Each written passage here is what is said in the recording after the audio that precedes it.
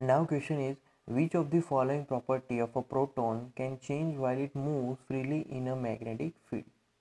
So see, mass always remains constant, it never changes. Speed, so here proton will move circularly. So here speed is uniform because we are having magnetic field, right? So that's why speed will be uniform.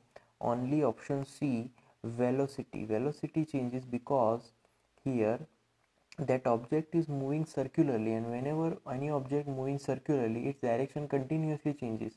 So velocity changes, and along with that momentum will also changes because momentum depends on velocity, and if velocity changes, momentum is also changes.